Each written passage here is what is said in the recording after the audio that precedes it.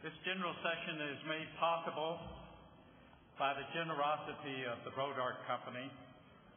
In fact, Brodart has the exclusive sponsorship of this second general session and has held that position since 1993.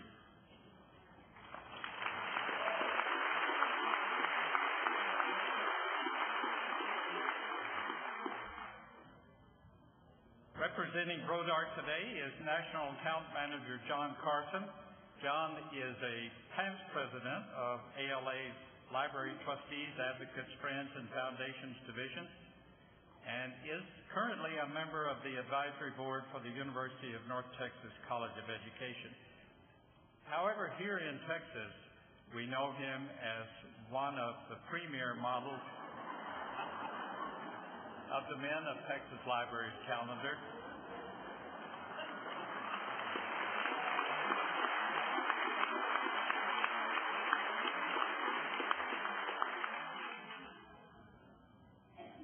He has a lot of clothes on, doesn't he? You may not know, however, that calendar successfully raised over $16,000 for TLA's Disaster Relief Fund.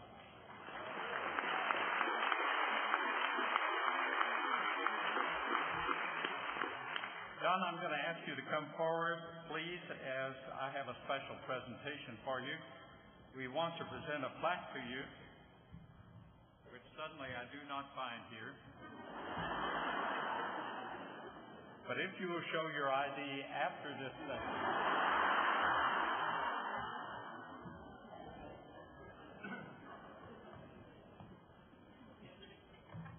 hidden in the stack, like you don't show your ID after all. Thank you very much.